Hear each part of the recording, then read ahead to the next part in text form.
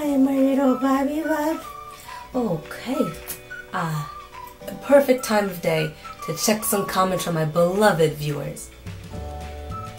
Oh, I got a comment on a really old video. What they say. What happened to your hair? But good video. What happened to my hair? What the heck? Wait, what's wrong with my hair in this video?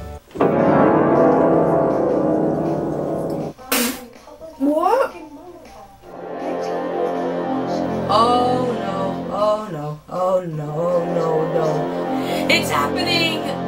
Oh no! I knew this haircut would come back to haunt me! So yeah, about that video. Okay. That video is almost 2 years old. It literally just had its second birthday. Happy birthday to you!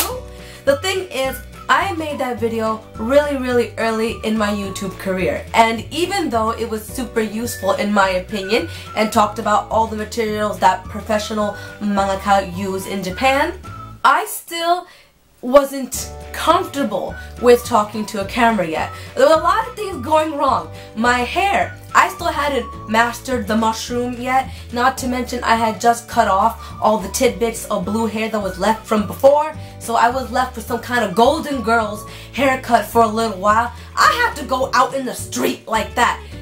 Times were rough that summer, okay? So today's video, I'm going to be redoing that old video. It's going to have some of the same materials from the original and some new goodies that I think you guys should try out because I have some new favorites that I really think you guys will love as well. Again, know that this video is filled with professional grade materials, so do not think that you need to buy all this stuff just to start your manga. You don't. This is for people who may want to buy professional grade materials, or they at least want to know what professional mangaka do.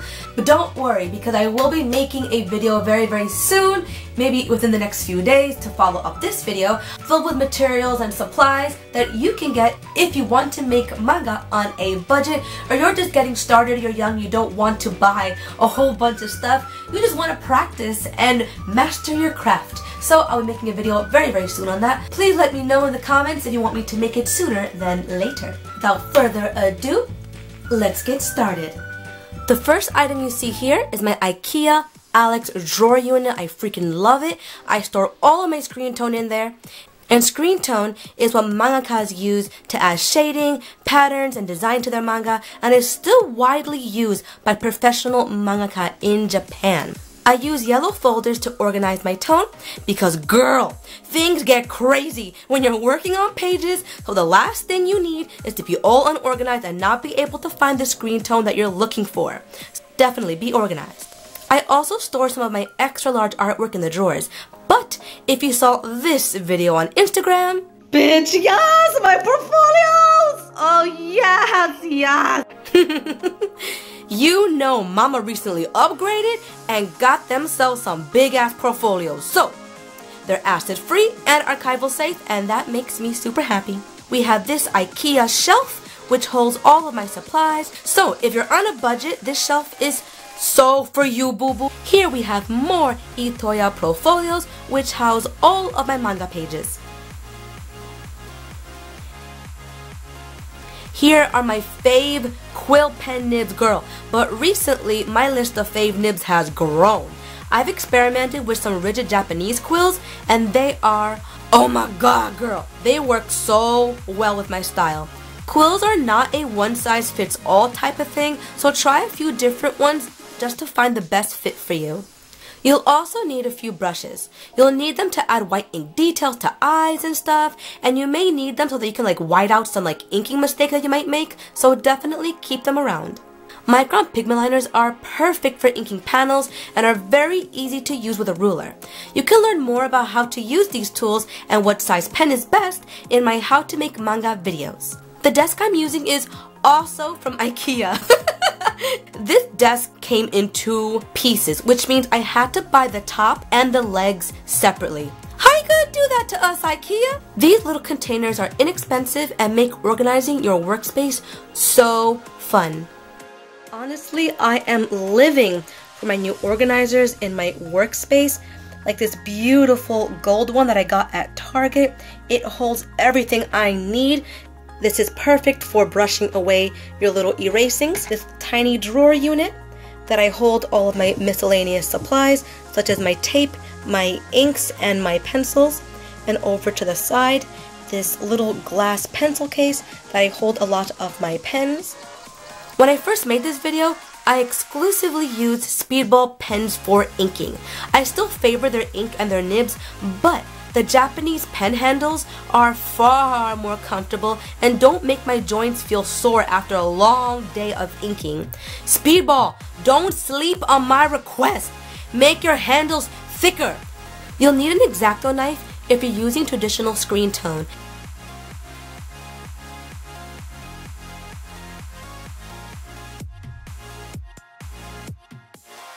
Next, professional mangaka use a tone hera. This is used to press screen tone down onto your paper. In my original video, I said that you could use Sharpies if you were on a budget, and many people do. But I have changed my mind after Sharpie announced that their markers were not archival and can fade with age, y'all.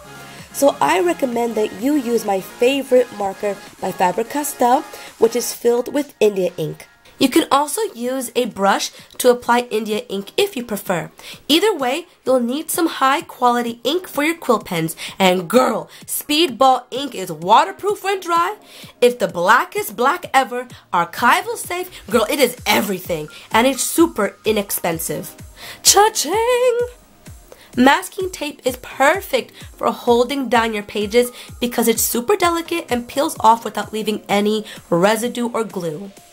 And I know this is super random, but Viva paper towels are so soft and won't clog your quills, which you'll need to clean frequently. Also, having a sketchbook filled with character designs is a great idea.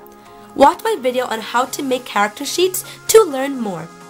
If you're looking to publish your work, invest in manga or comic paper. And please watch my video on how to properly use the blue guidelines printed on comic and manga paper because it will save your life when you go to print and publish your book. Stencils are always a good idea to have around. You never know when you'll need them. Mangaka always have copies of their own manga series by them while they work. It's super convenient and they can refer to them whenever they need to. And last but not least, having a precious cuddly companion will help ease you when you're trying to meet deadlines. Let me tell you that the links to all the supplies and all the furniture that you see in this video will be in the description box below, so be sure to check that out. I hope this video was super useful for you guys. Please check out my series Sacred. You can read the first few chapters here on YouTube, and volume 4 will be available in the coming days, guys. So I cannot wait to share it with you guys. I will be sharing a very special and emotional unboxing of the very first copy of volume 4 that I received. And when that video drops here on YouTube, you will know that volume 4 is officially available. So look out for updates here and on social media. Don't forget to subscribe. Don't forget to give this video a big thumbs up if you found it useful. And I hope that this was super useful for you guys for real. So please take care, God bless, and do not be afraid to nerd out. Take care, guys.